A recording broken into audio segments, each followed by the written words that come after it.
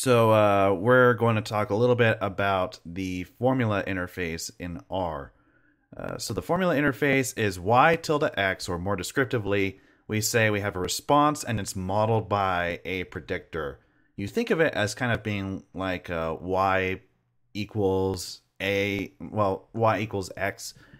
You can kind of think of it that way, but for the most part, in general, it's response modeled by a predictor. Where this variable on the left-hand side is viewed as, in some sense, an independent variable, and the one on the right-hand side is a dependent variable. You can, if you wanted to, you could specify combinations with this thing via y tilde x plus z. Now, when working with formulas, you need to realize that a lot of the usual operators such as plus or minus or times or this or operator, all of those things have possibly different meanings in the context of a formula.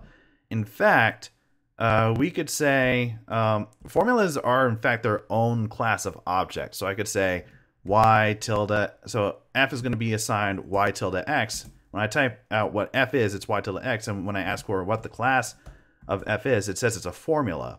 So formulas are a special type of object, and if I were to do, oh, that's not what I want. If I were to do y tilde x plus z, then when I look at f, I get y tilde x plus z, which is how R is going to print formulas, and it's still essentially a formula. So plus in formulas means something different. If you want it to mean literal addition, as in you literally are adding two things together, you need to wrap the two things that you're adding together within a call to the I function. I'm not really sure what I does. It just makes something as is, so it tries to avoid any sort of overloading that could be resulting. So you can use that to mean literal addition if you want, but for the most part, most of the time you're probably wanting the x plus z interface. And other things that show up in formulas are, like, for example, there's x plus z, there's also x times z. Times means something different when used in the context of a formula. You've also seen this before, where we have a bar, and that was being used extensively by the lattice package. So things could possibly mean different things in formulas. How exactly they're interpreted kind of depends on the function that was given the formula.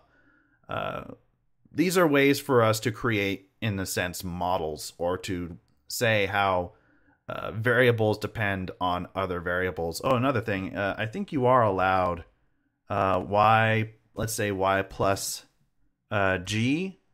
Yeah, that's also allowed. So you can have pluses on the left-hand side of the tilde operator too, if for some reason your function allows it. Often functions that are supporting this formula interface are coming with additional arguments such as the data parameter. Now, that's not always true. For example, I have a package that allows for formulas but doesn't have a data parameter in the functions that use it, which in retrospect may not be very wise. And if I were to redesign it, I'd probably try to keep things in compliance with how they're typically done. But you often have this data argument that can be used to specify the data set in which the variables showing up in the formula are coming from. You can also have a subset argument that is deciding, as in the case of the subset function, which rows of this data set to actually use in your function. So functions that are using the formula interface include box plot, LM, summary. Well, okay, kind of summary. If you load in a package, then the summary function supports the formula interface. And also the lattice functions, the lattice plotting functions, those support formulas. So here's an example of using the formula interface to create a box plot. And you've probably seen this before. I'm saying that we have different supplement types. So the length of the tooth growth depends on the supplement type. I'm going to say, let's use the tooth growth data set, and we're going to subset this data set so that we're only using a half dosage. Okay, so we create such a box plot. There we go. Looks perfectly fine. And this is a different box plot from if we were to say that the length depends on a combination of the supplement and the dosage. So this is combining the two variables, supplement and dosage. And as a result, you see different box plots for different combinations of supplement type and dosage amount, which is very nice. So other things that we can do, if you load in the package called HMISC, do I have this package? Yes, I do. If you load in this package, it's taking a bit. All right, if you load it in, then the summary function actually gets a method for formulas that's quite nice, where it will give you summaries that depend on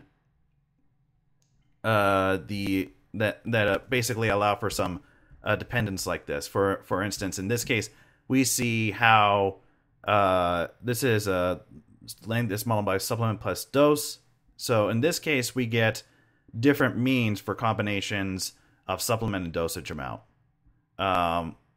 Or actually, no, what we see is the means for different supplements and means for different dosages. So this will include all three dosage levels, and this will include both supplement levels. I wonder what would happen if we replaced plus with times. I'm just curious. I actually don't know what's going to happen. Nothing really different, but it's giving us means, and I think you have a function that you can use to.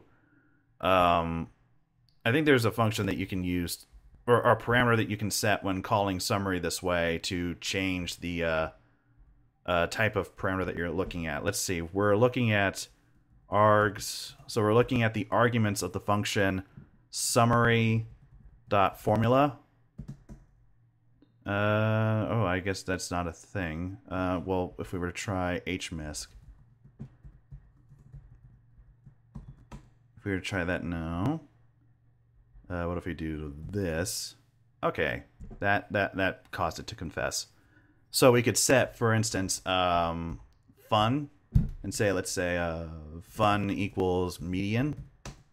All right, now we're getting medians instead of means for each group. All right, and we can even plot these. We can plot our summaries, and it will give us these kind of dot plots for the value of the statistic we're considering for the different combinations of supplement and dosage. Okay, so that is a quick overview of the formula interface.